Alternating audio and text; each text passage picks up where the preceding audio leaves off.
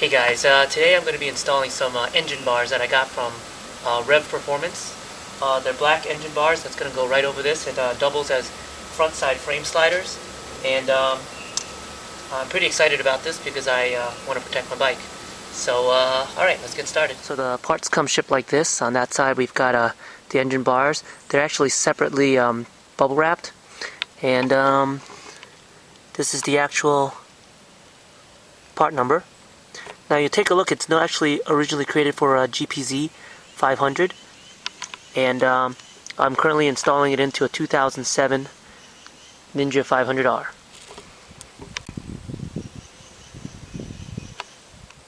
So this is what it looks like before it gets installed. You get 2 engine bars like that, and a instruction packet, along with all the brackets in the back and screws. First thing I'll have to do is remove the belly pan, and for that, once again, I have it on the center stand, which is one of the things I really love about the Ninja. So I'm going to get started.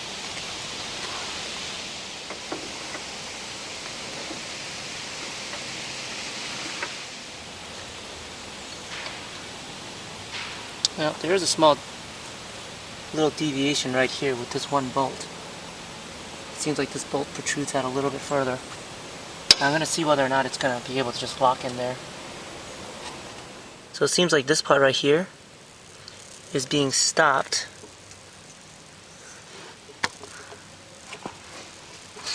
by a bolt that's a little bit large right here.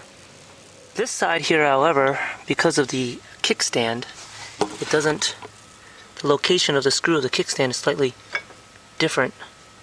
So I think that if I had a earlier model kickstand, it would be fine, but now it would have to just rest on top of there like that. And I guess if it was really tight, it looks like it can still be very tight against the frame, it will be fine, but I'd really have to take a look because I don't know how the fairing would match up now. So let's go ahead and put the fairing back on and take a look. Once again, even though it's suboptimal, it does get protected by the fairing, so it doesn't look bad, but I really need to see whether or not it's worthwhile to do it like that.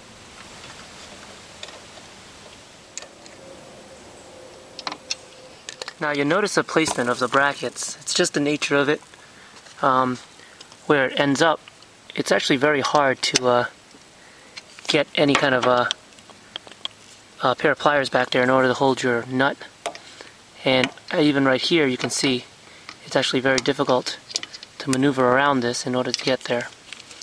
So it's definitely one of those things that you need to be aware of, and just make sure you have the right tools. So here I've gotten the first side kind of bolted down, and even though the bottom here isn't bolted down, it's just super sturdy. I'm gonna have a real tough time believing that this is gonna come apart at all. Okay, so we're done with this side too, and once again the bars are extremely strong, even with no fastener down here. You can't shift it any which way direction, and you could probably pick up the bike right from this.